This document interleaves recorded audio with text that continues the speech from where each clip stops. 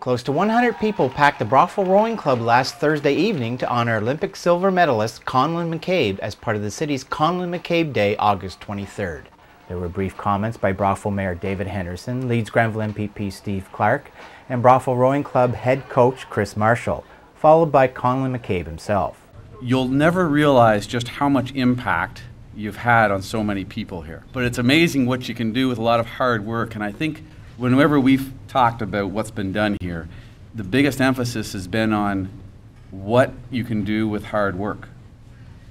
Because the silver medal just recognizes what you've done. I just want to say what a tremendous role model you are for the young people in this community and in our area, and just how tremendous the Brockville Rowing Club has been to produce so many world-class rowers. And the highest individual award that we have in this program is a trophy named after my father, and it's affectionately known as the Humphrey. Trophy is presented annually at the end of each summer racing season and will be presented to a BRC rower in good standing that exhibits the following qualities.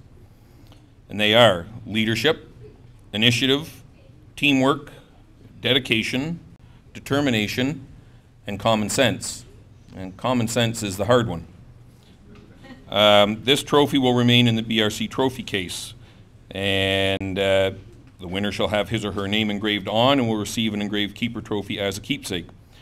The coaching staff will select the recipient of this trophy, and members of the Marshall family shall make the presentation of the trophy. And I got to thank all of you guys right here for coming out and supporting me.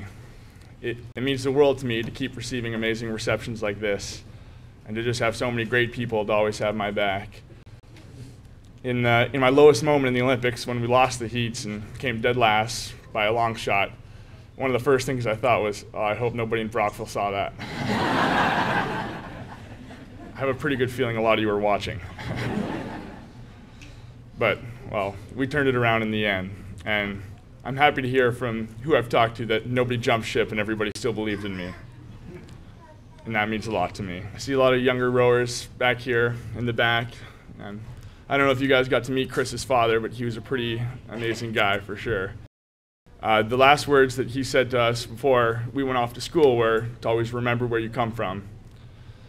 And that's very true, and I take those words very seriously, that no matter where you go in the world and what you do, whether it's rowing or some other sport, remember where you come from, because the years you spend in Brockville and at the Brockville Rowing Club are going to shape you and make you who you are for the rest of your life. So that's all I have to say. The crowd had a chance to view the silver medal race with a special twist of having the audio from the rowers added. The event wrapped up with the people in attendance getting their photos taken with Conlin and his silver medal. In Brockville, Dale Elliott, BNTV News.